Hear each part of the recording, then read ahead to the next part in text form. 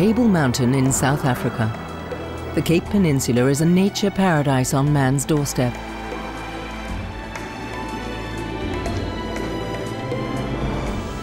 The massive, flat-topped mountain is home to a mere 500 baboons. Surrounded by towns and roads, these monkeys are increasingly coming into conflict with their human neighbours.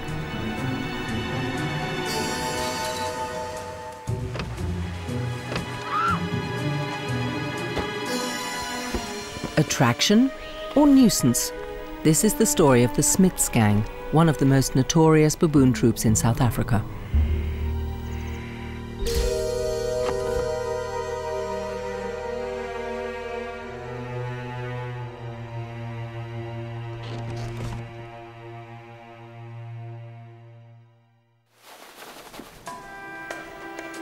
The Smiths gang is one of 17 baboon families living on Table Mountain. High above Smitswinkle Bay, which lent the group its name, a cave houses some 30 monkeys, among the last of their kind in the Cape Peninsula. Their forefathers were regarded solely as pests and systematically chased away, but for the past 10 years, all baboons in the Cape have been placed under strict protection laws, despite the increasing nuisance they're causing in Cape Town's suburbs.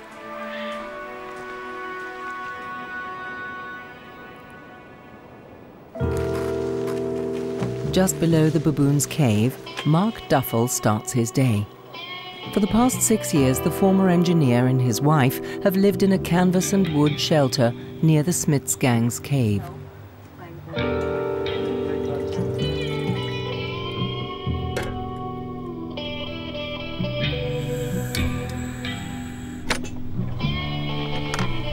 Mark is a big guy and fearless.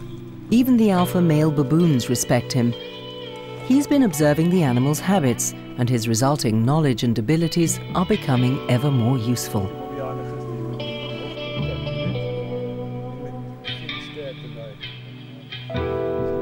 Mark earns his living by scaring baboons.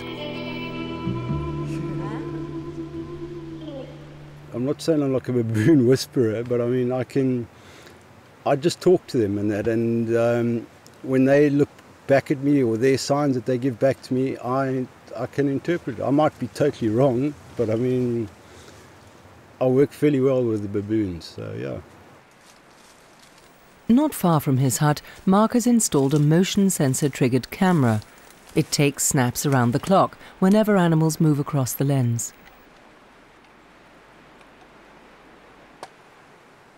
The photos give Mark vital information about numbers and other changes in the Smiths gang group that he lives with. These baboons have largely lost their fear of human beings, a dangerous trend. The biggest troublemakers are the alpha males. These animals are widely known, their ears visibly tagged, and they're equipped with radio transmitters. The list of their misdemeanors, in a human context, would make up a sizable criminal record.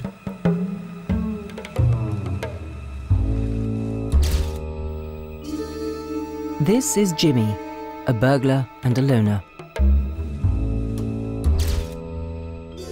Long-fingered Fred, famous for breaking into cars. And Merlin, he prefers to target restaurants. Ruffians like this can't be left on their own.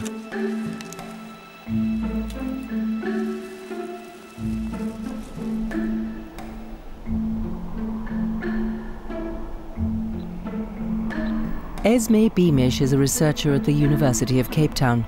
Her antennae can track the baboons even in thick bush, as the hoodlums amongst them all wear collars that emit signals.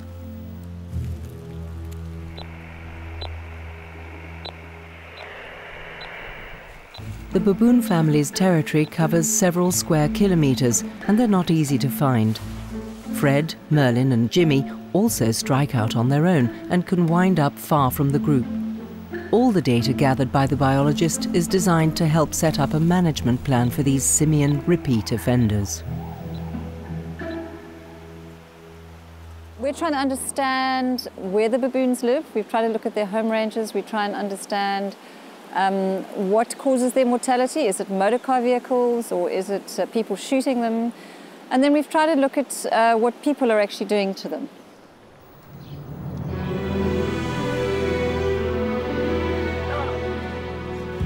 The Smiths gang lives in an extended family. As usual for baboons, the males and females live together with their offspring in their shelter.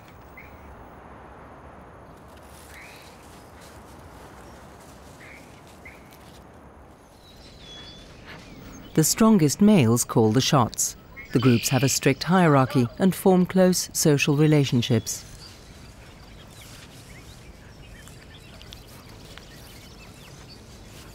They're Chacma baboons, the largest of the species. Standing upright, they can reach just under 1.5 meters and weigh up to 30 kilograms. A typical feature is their long, shaggy coat. And the males have snouts similar to a dog's. Civilization is literally getting into the baboon's hair. There are around 3 million people living around the Cape Peninsula mountain massif.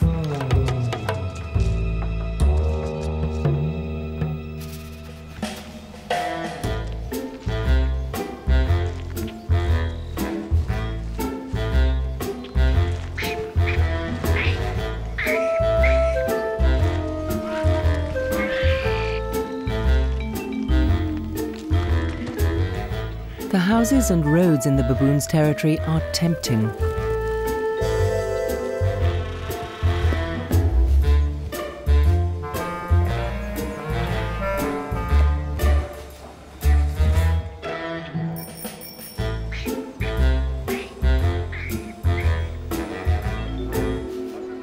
As the baboons are so strictly protected, they have almost nothing to fear from human beings.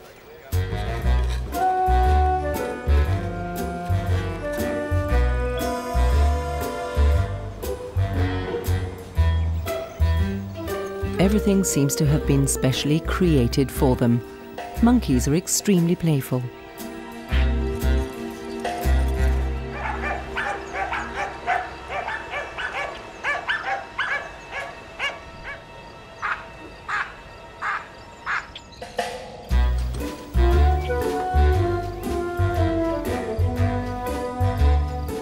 Curiosity and trial and error pay off, and their forays are generally full of pleasant surprises.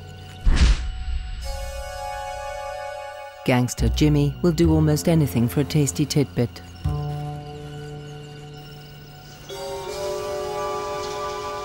The greedy thief gets up close to humans. Too close, according to some.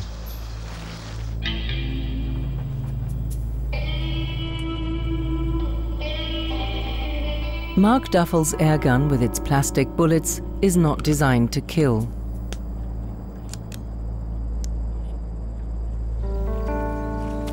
To put these pests in their place, tactics are needed that the monkeys will understand. Punishment. With his loud weapon, the man from the bush is the alpha male feared most by the Smiths gang. Jimmy steals wherever he can. Nothing will stop him. As a juvenile, he learned how to climb buildings and break into kitchens.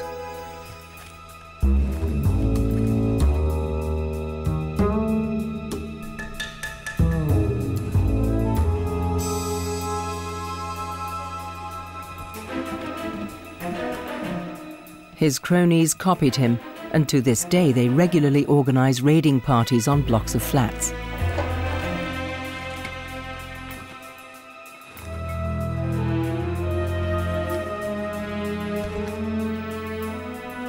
They'll cheerfully run the risks of breaking and entering for a quick haul. These nimble athletes have almost no natural fear of humans anymore, and they've developed astonishing skills.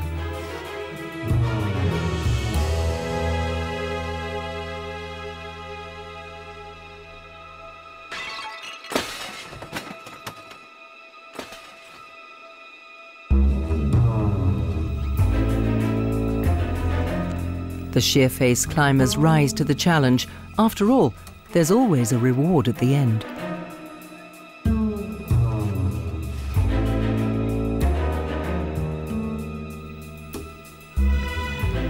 Their raids are well planned.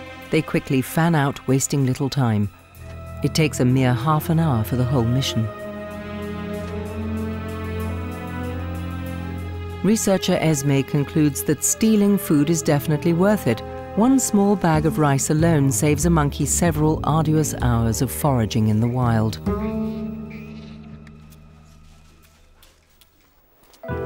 With his weapon hidden in a bag, Mark Duffel reaches his destination, a restaurant located between the coast and the mountains in the middle of the Smiths gang's territory, a favourite tourist rendezvous.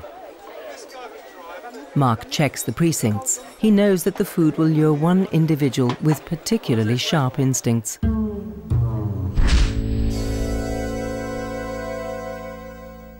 His sensitive nostrils can detect grilled food from 3 kilometres away.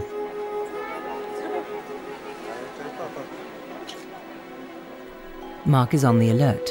He tries to keep the rogue at bay.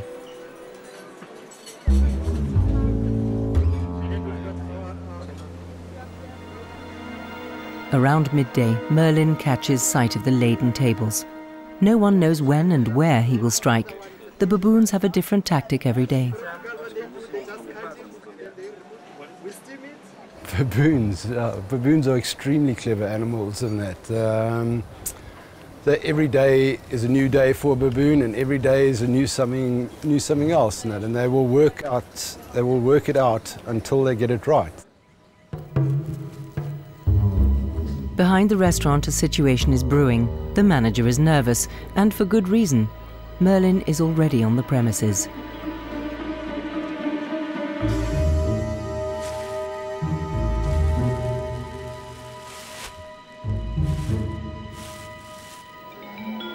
The calm is deceptive.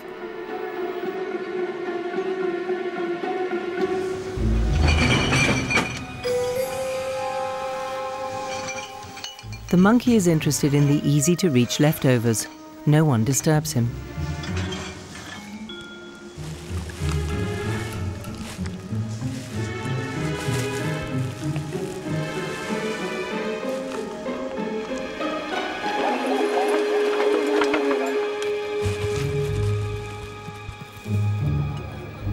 Mark is too late.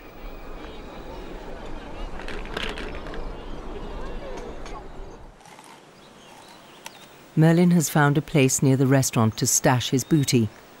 The little ones learn fast. The boss eats first. Deftly, the big male scoops out the best part of the butternut squash.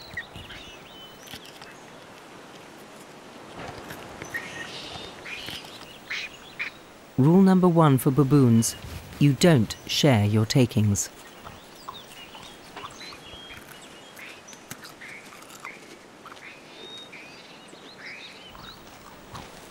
The rest of the gang only gets a chance when the chief has had enough.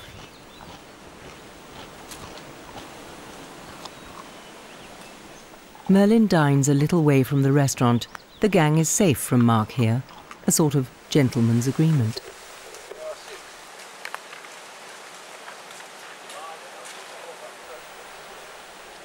Now it's Merlin's favourite female's turn.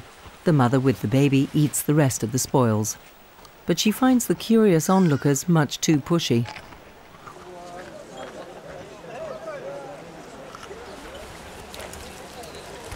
Oh, don't be chaos! Huh?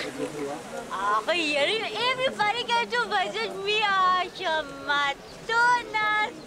Mark's wife Norma is impressed. She knows her next-door neighbours. The animals are all familiar to her, and she has an individual story about each one. The teeth are your mouth. Good voice. Penis, you? Wow. Norma believes the baboons know her personally too. They leave her in peace now that she's highly pregnant, but also because she is the mate of the big man with the gun.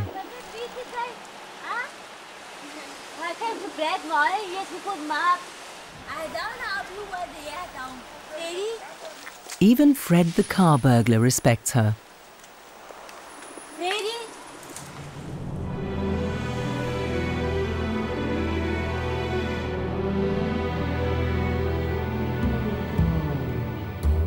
Merlin's gang moves on, for now. The mountain vegetation here is richly varied.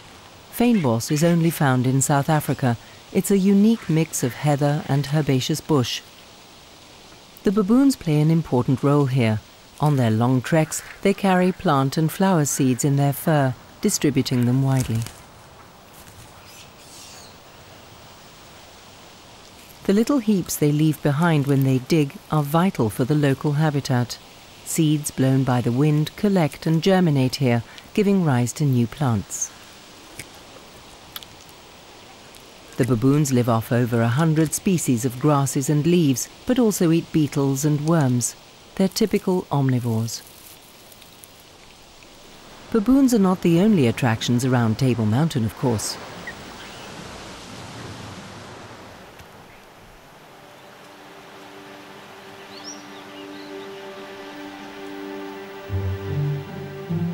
Ostriches use the dunes to sunbathe. And the graceful eland is the largest animal in the nature reserve. They all have no natural enemies. The big predators have all long since disappeared.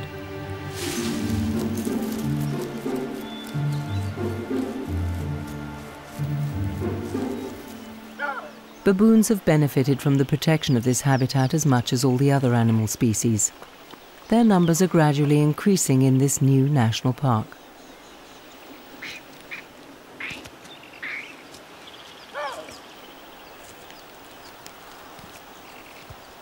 The park is unusually rich in species of flora and fauna.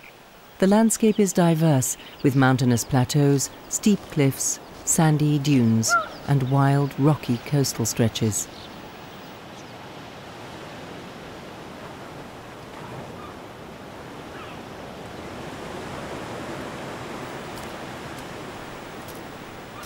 Despite hundreds of thousands of visitors a year, the 60-kilometre-long Cape Peninsula has retained its romantic beauty.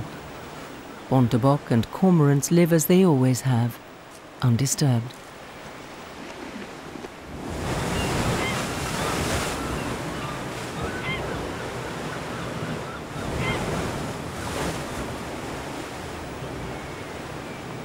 But this nature idyll is obviously not enough for some inhabitants.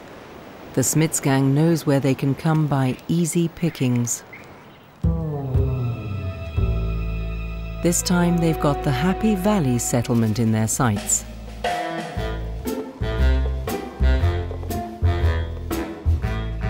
And they're eagerly awaited. They're here. There they are. They're up here. Come, they're here. For the homeless who live in the shelter, their wild neighbours are a welcome diversion. They're pampered and petted.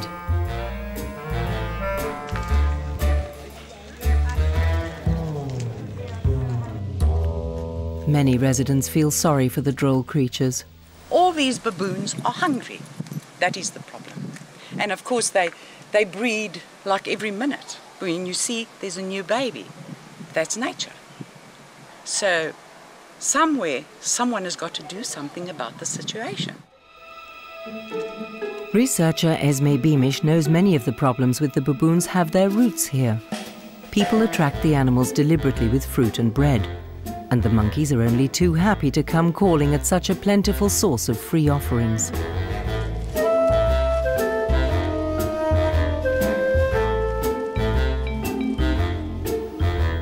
The little ones learn from their parents. Where you find people, you'll get something for nothing. Fast, tasty, and easy. This makes them lose their inborn fear of humans very early on. Please don't feed the baboons. It's illegal. We can actually fine you for that. And they don't need any food. These animals actually look really well fed. They're quite But there's nothing up in the mountains. There's plenty of food for them. There's plenty of food. When humans share their food with monkeys, they lose esteem in the monkeys' eyes. If you give away food willingly, you must be at the bottom of the hierarchical ranking.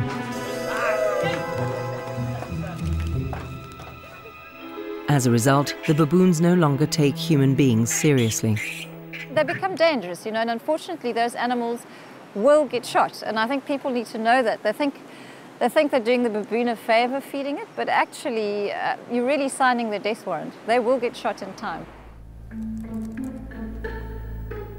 In the zoological department of the University of Cape Town, Esme evaluates her observations. She counts the victims of car accidents, illegal shootings and poisonings. Dogs also injure and kill baboons. Some of them have also lost limbs as a result of electric shocks from uninsulated masts.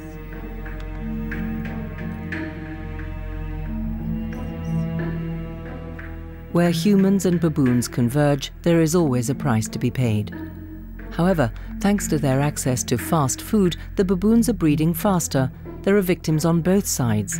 Anyone not wishing to share with the baboons will quickly feel their displeasure. The canine teeth of an adult male baboon are longer than those of a lion. The demands that something be done about the pests are getting louder. One casualty of the Smiths gang is Huey Hutchinson. In the past few years, the monkeys of Smithswinkle Bay have become increasingly cheeky, especially bad boy Jimmy. He has repeatedly caused havoc in the remotely situated bungalow.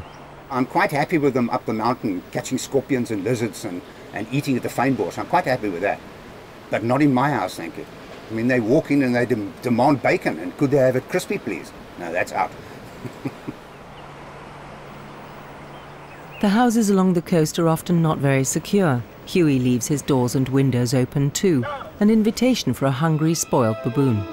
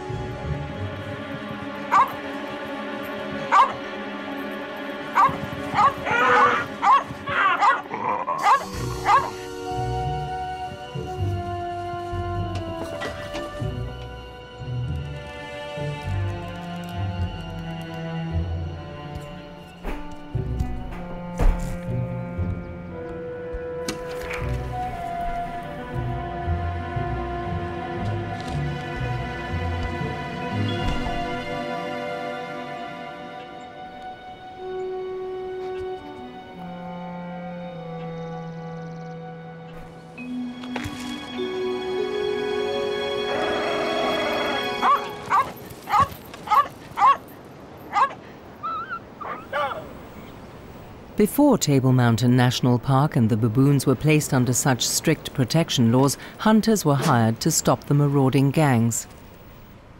In essence, he used to shoot one baboon a year. He would do it in the open, he would do it in front of the whole troop. The rifle was unsilenced.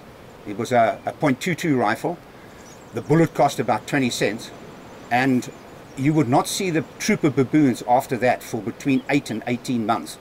The same way that we manage criminals, we must manage these baboons. I don't want criminals living with me, I don't want the baboons living with me. There are enough conflicts with animal neighbours. Penguin problems, for instance. In Simonstown, near Cape Town, an alliance of wild creatures seems to have virtually taken over. If it's not the baboons coming down from the mountain on lightning raids, it's the penguins coming up from the beach, digging up people's front lawns and creating a hazard on the roads.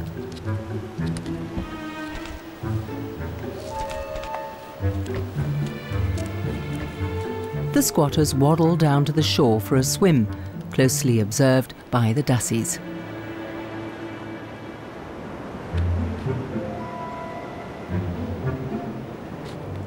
It's only in the past 30 years that African penguins have settled here.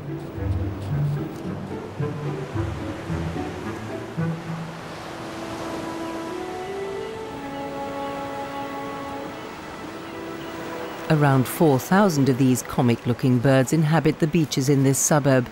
It's their refuge and nesting place, and they defend it vigorously.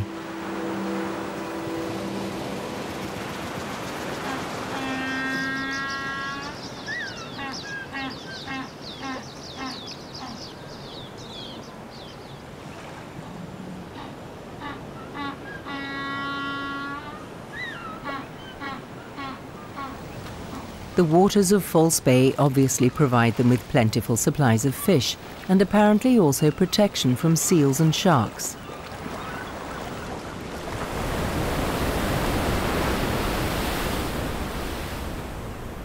Only these lithe swimmers can negotiate the rocks in the stormy waves.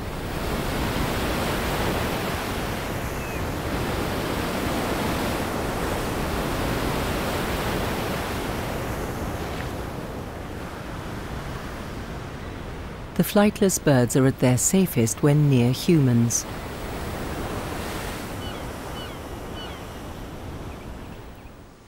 But only the baboons have their own wardens. The town council has recruited 60 men from a local squatter camp to work as so-called monitors for 8 different baboon groups. Their job is to keep humans and baboons apart. Their intervening action keeps conflicts to a minimum.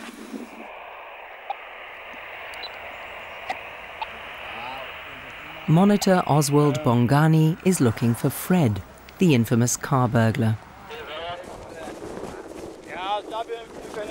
From morning to evening, the gang has a team of 3 men on their heels. They only carry walkie-talkies and sticks. They're not allowed to use weapons. Baboons are very smart, so as a monitor you've got to establish your relationship with that baboon and that baboon troop. And the way you do it is you deal with the males, the alpha male, and you make sure that he knows that you're the boss. Well, that's the theory. In reality, it's hard work, a test of mettle.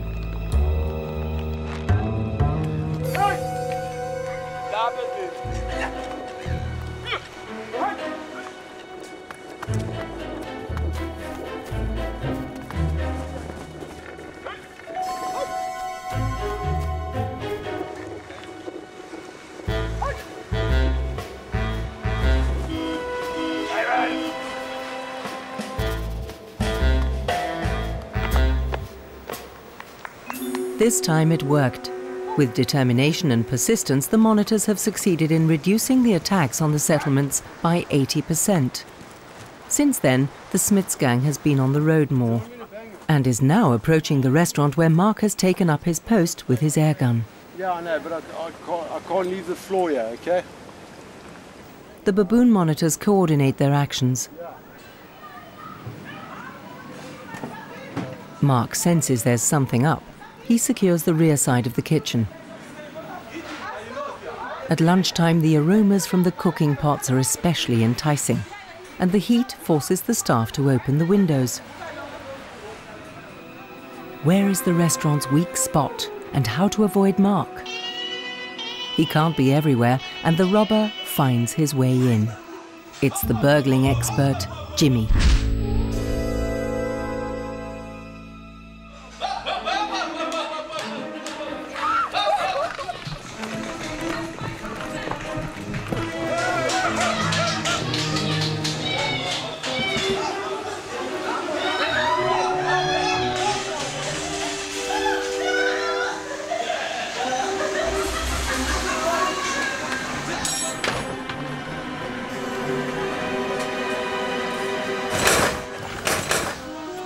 Missed.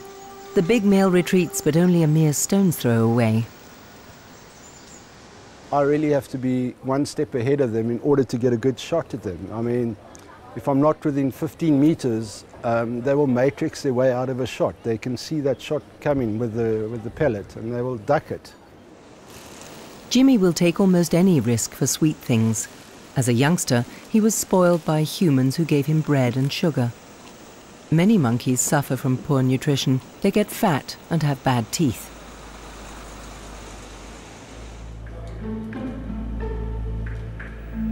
Accident or poisoning victims, or animals that have been put to sleep, land up here in the laboratory. This young male was run over by a car. Esme Beamish gathers data that will help reveal the animal's age, state of health, and rank. The more she knows about dead baboons, the better she hopes to be able to understand the ones left behind in the wild.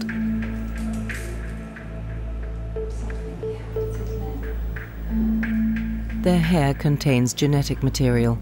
An analysis of the samples clearly illustrates the relationships between the members of the troop.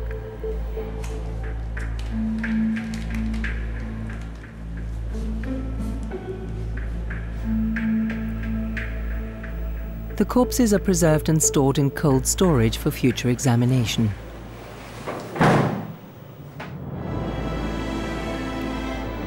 Around 30 kilometers away from the center of Cape Town and the university, someone is preparing a major coup.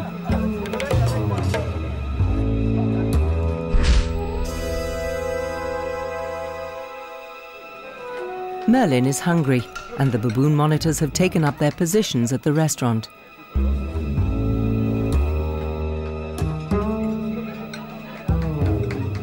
But yet again, the monkey is faster. Despite all the commotion, the diners find the baboons quite entertaining. They have no idea that Merlin's attack might have been a diverting tactic.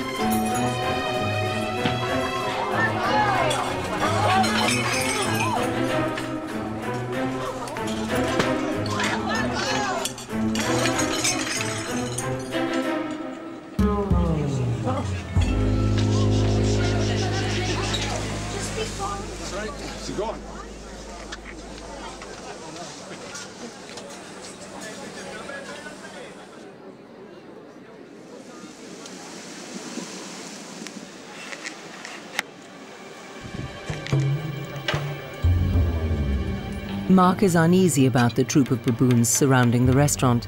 He has no real overview of the situation, so there's only one solution.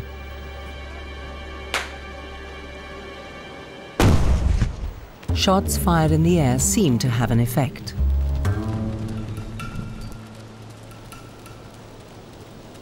And just for good measure, he follows it up with another.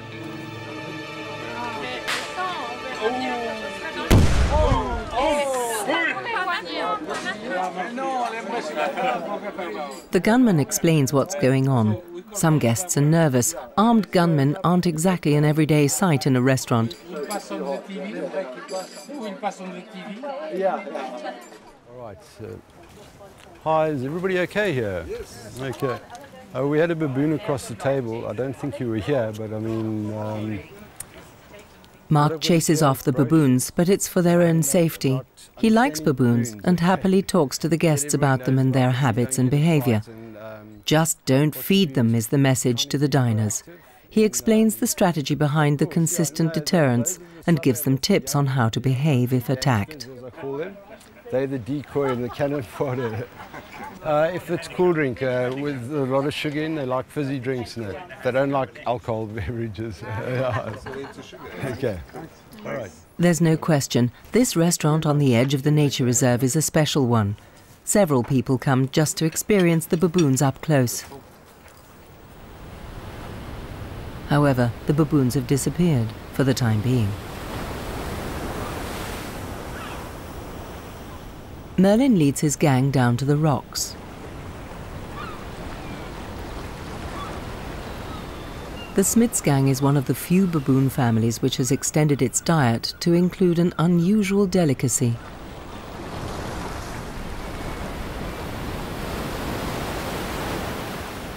At the seashore, there's a delicious protein-rich food to be found that they can't get up the mountain.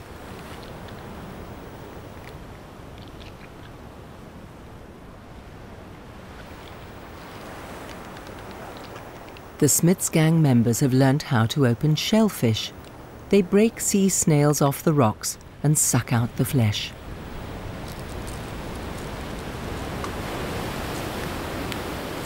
They go for mussels too. Using their strong fingers, they prise the shellfish off their firm anchorage and bite them open with their teeth.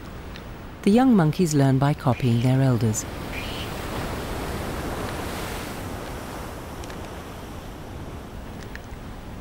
Merlin is obviously not averse to eating something that's not served up on a plate.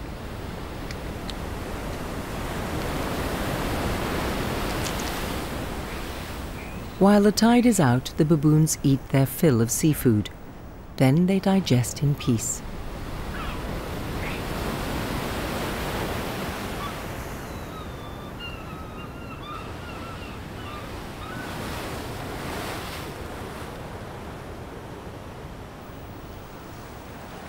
After about an hour, they move on.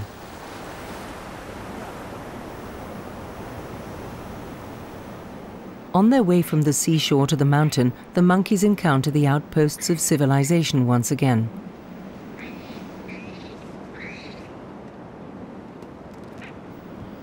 While the young monkeys play, the older ones have a different game up their sleeve.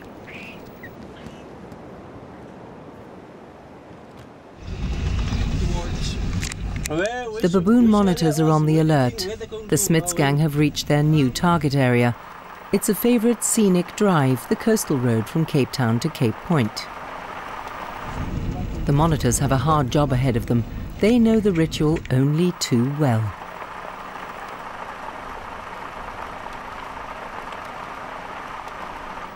The baboons have their tactics down to a T. In the heat of the day, members of the gang squat on the road or meander across it, blocking the traffic. Tens of thousands of tourists fall for this hijacking trick every year. They seem harmless and look cute.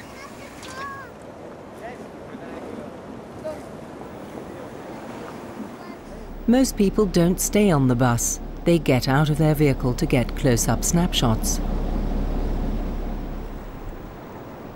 The gang leaders and their clan pose seductively. They'll use any diversion to attract attention.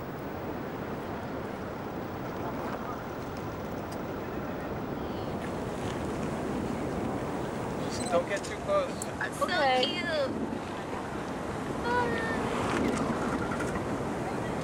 Oh, so cute. And it works. For the national park, they're an essential attraction. Visitors often come especially to see the monkeys at play.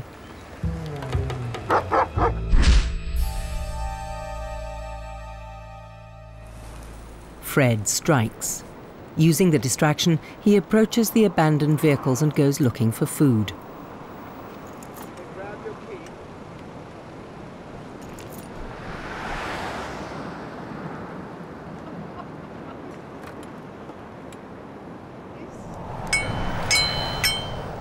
Mark reacts. He's had a report from the monitors that the bandits are about 1 kilometre away and has put up signs.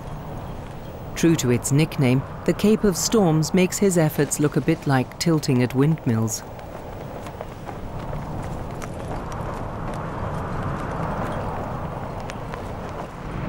Mark does everything he can to warn tourists about the long-fingered proclivities of their popular photo models.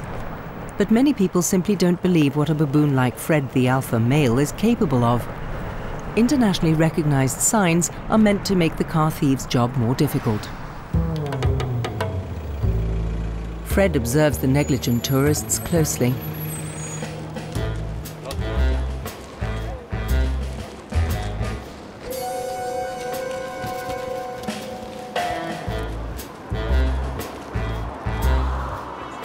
Close the doors.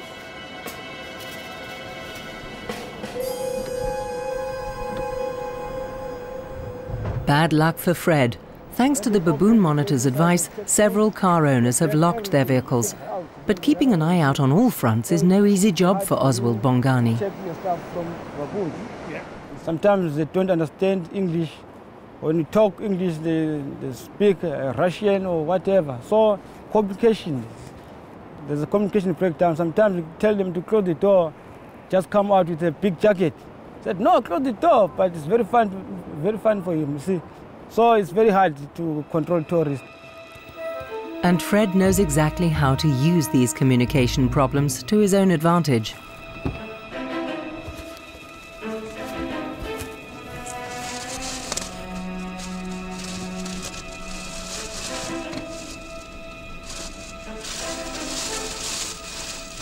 Once the thief is inside the car, there's little the monitors can do to get rid of him.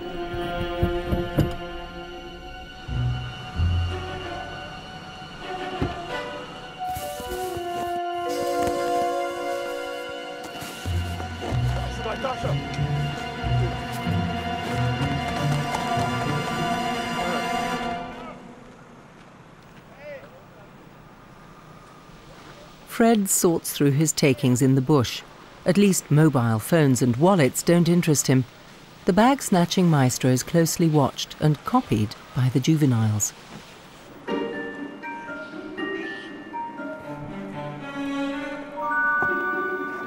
Once a troop has learned something, it's passed on and refined. It's only a matter of time until the younger monkeys will be able to open doors. They're looking for bags that they can ransack, and for the gap they can use to get into the car.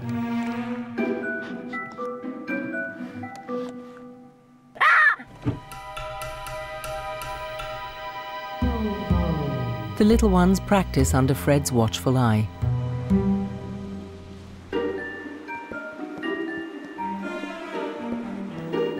The fact that they haven't quite got it yet gives the researchers hope.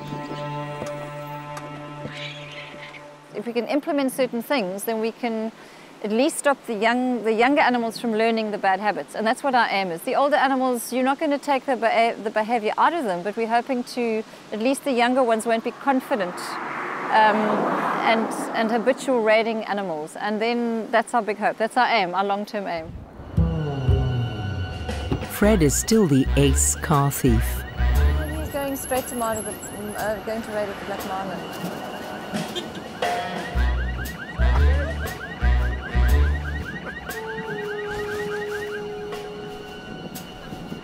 Oh God.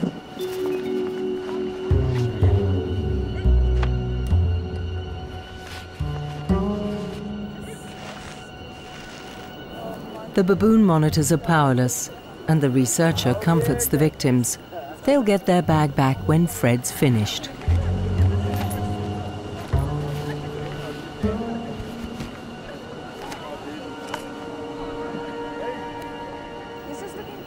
Meanwhile, the advice is, don't interfere. It could be dangerous.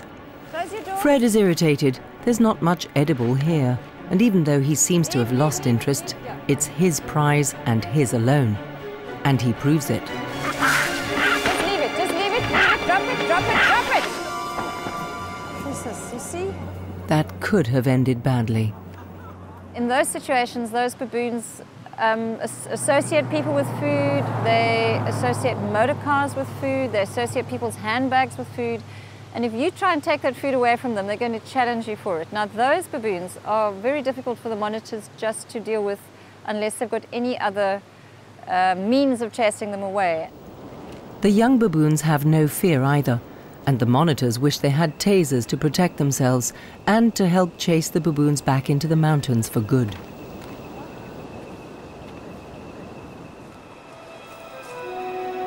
Further up the plateau, there are, of course, baboons that can live peacefully with humans. Their presence is happily tolerated in the forestry plantations.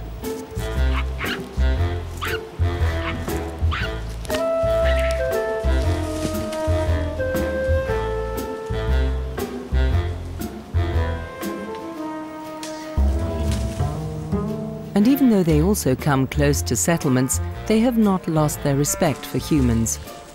Esme hopes that it will stay that way.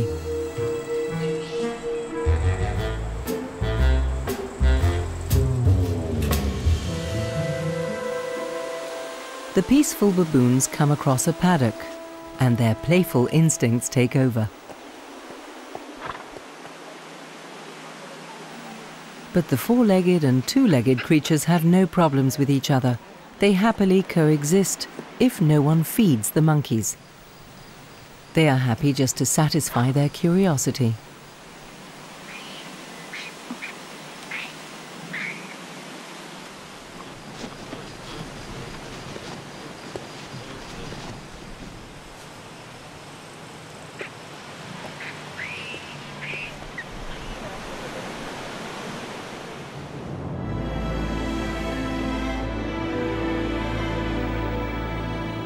Elsewhere on the mountain range, the nature idyll is deceptive. This protea is not only a target for sunbirds.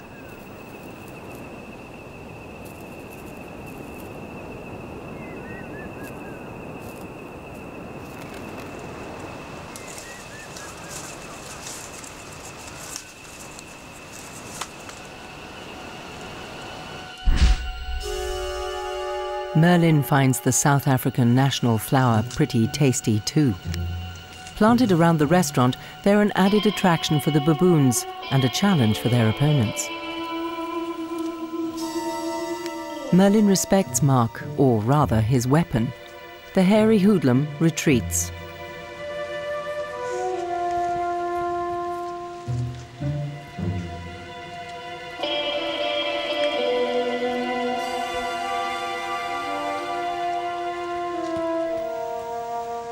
Mark knows he has to make the entire restaurant baboon-proof, or it's going to be a long drawn-out combat.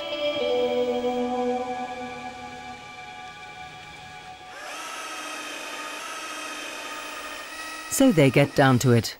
The windows may only be opened a crack, so no more Merlins can slip in. The restaurant manager has already lost several €1,000 from the attacks.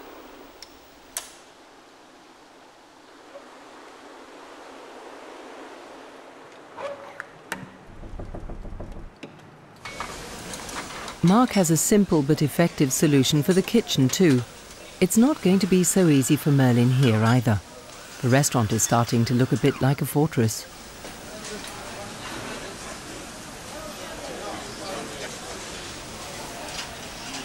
The defences are going to be inspected. A commission is on the way. Esme Beamish and an envoy from the local council note the developments. Let's see his route. Mark explains the new door handle, which is supposed to make it more difficult for the bandits to get so in. He struggles with the... Like this. Turn the handle and pull, okay? Yeah, so he does You can see he's leaning against it so it doesn't open. But if it opened inwards, it the would door, open. Yeah, then it would open easily. You see his weight would just push it open Okay, and yeah. he got it right. Look, you can see his fingerprints on the You window. see his fingerprints on the window. That's Jimmy Pruill. And so what is he getting there? Is that fish or chips or starch or protein or anything hot? He takes the chips, he takes I don't know what he actually grabbed in that. Vegetables, probably. Vegetables, grabs the bread is there as well. Bread, yeah. Yeah, grabs a loaf of bread on the way out. Yeah. Okay, and that's what Merlin and Force were doing. They were sitting here knocking on the door. That is unbelievable. And the door opened. And you didn't ask who I was. Yeah, I took the circlip off the back of the lock. You've and dropped it down 90 dropped it down 90 degrees. You have to turn it and pull it. Yeah, that'll Which confuse him for a bit. It seems like baboons have a lot of problems crossing over. The odd success, perhaps, but the problem remains.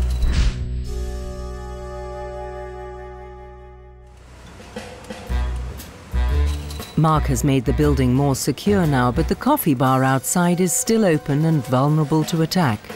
And Merlin uses it for his next raid.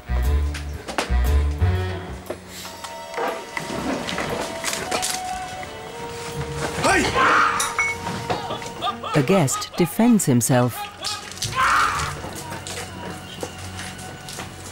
And a dangerous situation develops.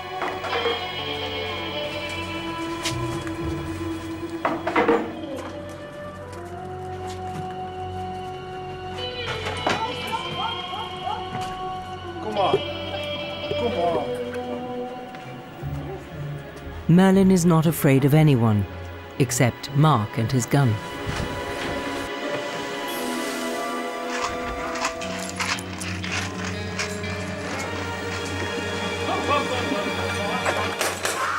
And this time he got Merlin, but still. A baboon is a con artist of the world and that, so he will con me into thinking that I've got the upper hand.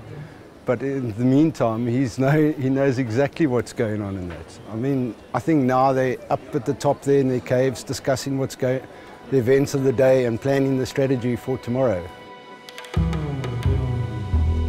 Merlin and Fred lead their troop back up to the rocks. Thanks to Mark, the number of attacks by the baboons has gone down. They've learned that their raids are associated with risks.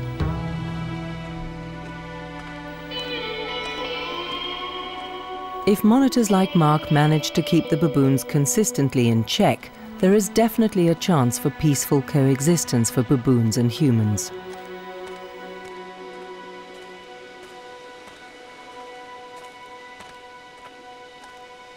We had a very happy understanding. I mean, I lived there and the baboons lived there. We respected each other's space.